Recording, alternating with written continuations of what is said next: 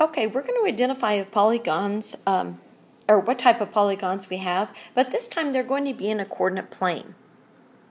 So in this particular instance, they've given us a shape and they're asking us if this polygon is a rectangle. And then why? Well, I can look at it and I can say, yeah, that really looks like a rectangle. But let's look at the answer choices that they are giving us.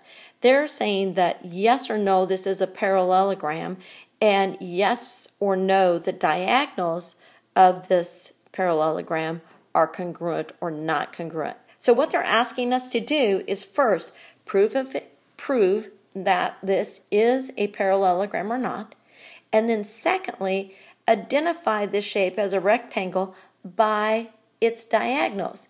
And remember that diagonals of a rectangle are congruent. So let's do the first thing. Let's prove that this is or is not a parallelogram. And remember that parallelograms have the same slope. So let's find the slope of line segment AB. Let's use these 2 points.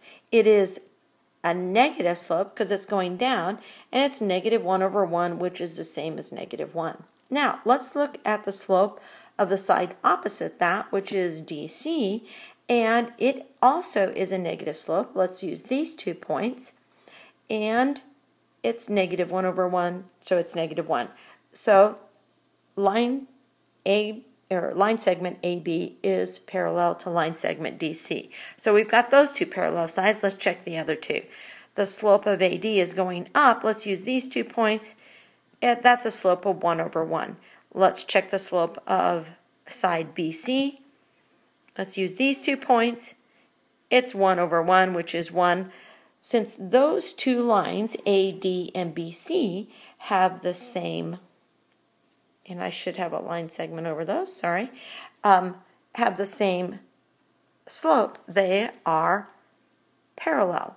Now, pause your video, write this information down because you're going to need it, because then I'm going to erase it and we're going to look at the diagonals of the rectangle.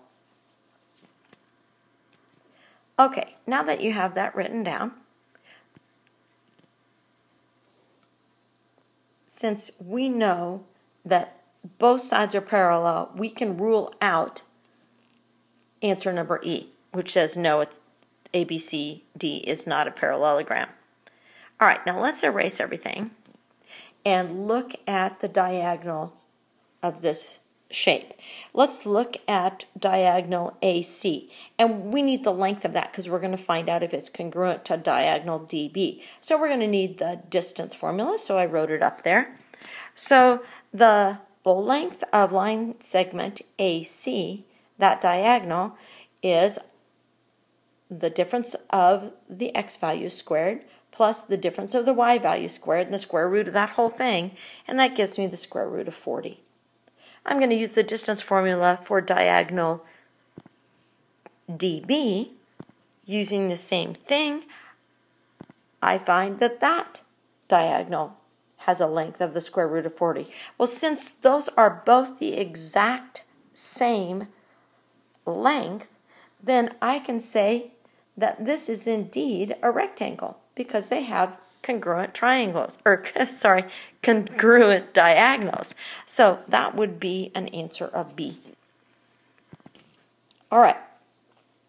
The second thing I'd like you to do is determine whether this triangle with the given vertices is scalene, isosceles, or equilateral. Well, let's review. Scalene means all the sides are different lengths. Isosceles means 2 sides are the same length on a triangle, and equilateral means all sides are the same length on an equilateral. So since we're talking about length of sides, we're going to need our distance formula again, so let's write it down. And then they're asking us to state whether this is a right triangle. Now, in your homework, sometimes I'm going to give you a shape on a coordinate plane, and sometimes I'm just going to give you the vertices. So I've included both here. So the first thing that we're going to have to do is find the length of these sides. So let's find the length of BA using the distance formula. And when I do, it's the square root of 169, which is a perfect square, which is 13. All right, then I'm going to find the length of AC using, again, the distance formula. I'm just plugging those coordinates into the distance formula, and I get that the length of AC is the square root of 52. Well, I can right now say, oop, this is not an equilateral triangle, because equilateral means all the sides have to be the same length, and I have two that are different right now. Okay, so let's find the length of that third side, BC, using the distance formula, and I find that it is the square root of 117. Well, since all three sides are different, I know that this is not an isosceles triangle, this is a scalene triangle. All right, now I need you again, because I went through this pretty fast, to stop the video, write this information down, jot down questions if you have them, because I'm probably going to have to erase some stuff here.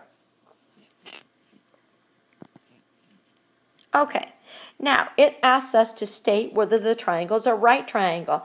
Remember that a right triangle is formed by two perpendicular lines. So two of those sides of the triangle have to be perpendicular. And just looking at it, let's start with angle C, because that looks like the most likely candidate if there is one. And remember that perpendicular lines have opposite reciprocal slopes. Opposite means different sign, reciprocal means fraction flipped. So first, let's find the slope of side BC. And we're going to use those 2 points. It's going down 3 and over 2, so it has a slope of -3/2. Now let's find the slope of side CA. Let's use these 2 points. Now this slope is going up, so it is positive, and it's going up 2 and over 3. Now, -3/2 and positive 2/3 are opposite reciprocal slopes. So therefore, this triangle is a right triangle, and C is the right angle. All right, the third thing that we have is the diagonals of a quadrilateral ABCD intersect at point F. And that point is 3, 5. The vertex A is 2, 1, and vertex B is, can't read my own writing here, 6, 3. So what must the coordinates of C and D be to ensure that quadrilateral ABCD is a parallelogram? Now I need you to remember that the diagonals of a parallelogram bisect each other. And bisect means,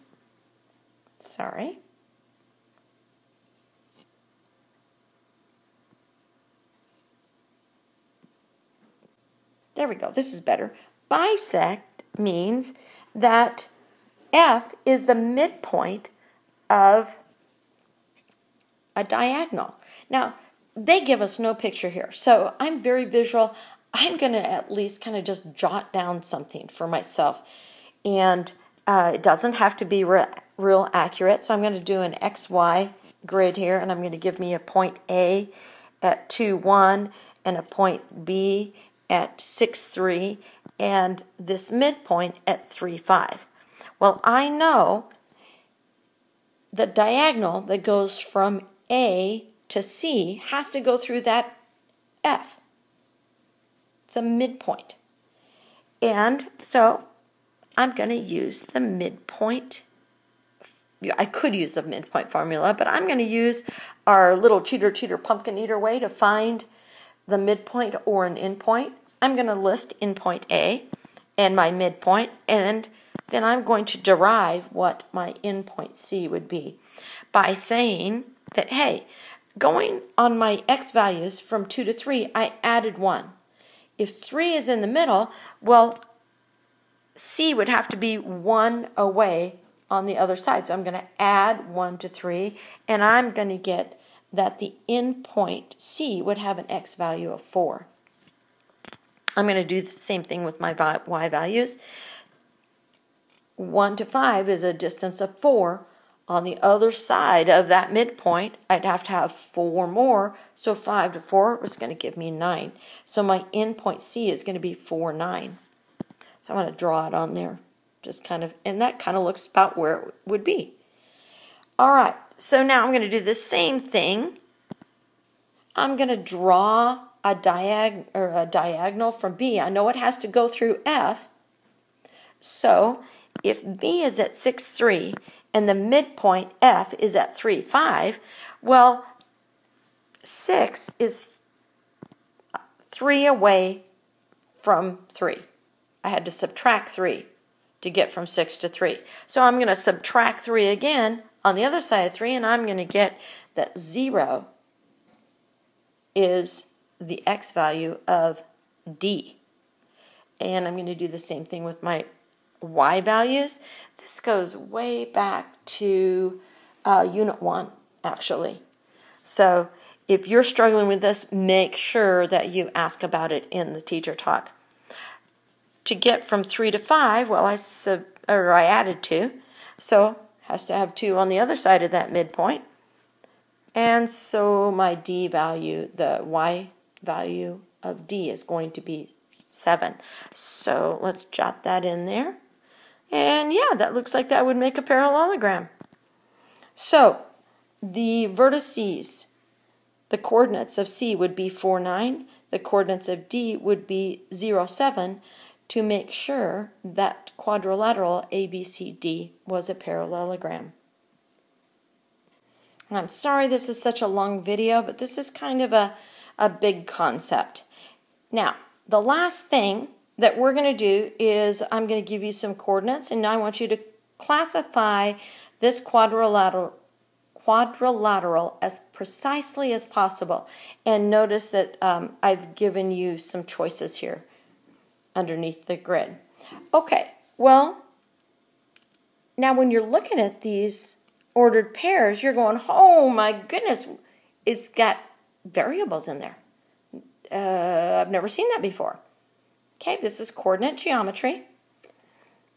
Notice that all the x values have an f variable, and that all the y values have an s variable. So I don't want you to freak out. What I want you to do is I want you to set f equal to 1 and s equal to 1. If I do that, then when I look at point A, negative 4 times 1 is negative 4. And negative s, which would be negative 1. So that point is going to be at negative 4, negative 1. All right, let's do the same thing with B. 4 times 1 is 1. And negative s would be negative 1, so I can plot that. 4 times f is 4, and 4 times 1 is 4, 7 times 1 is 7, so C is going to be at 4, 7. D is going to be at negative 4 times 1, which is negative 4, and 7 times 1, which is 7. So now, if I connect these vertices, and I didn't draw that very well, but it kind of gives you the picture of it, you can see that we've got a quadrilateral here that, and if I count the sides, each side is 8. And if I'm looking at the corners, I can also see, so all of the sides are congruent. The corners are all right angles. Well, this is a four-sided figure, so it is a quadrilateral. It's parallel because all the sides are either vertical or horizontal. It's a rectangle because it has four right angles, and it's a parallelogram. And it's a rhombus because it has all the angles are congruent, all of the sides are congruent. But the description that fits it absolutely the best, because it is a rhombus and a rectangle, is that it is a square. Now, you're going to be having stuff like that on your test as well, so make sure you know how to do this. All right, I think you're ready for your practice and your teacher talk. Make sure you write down any questions that you have.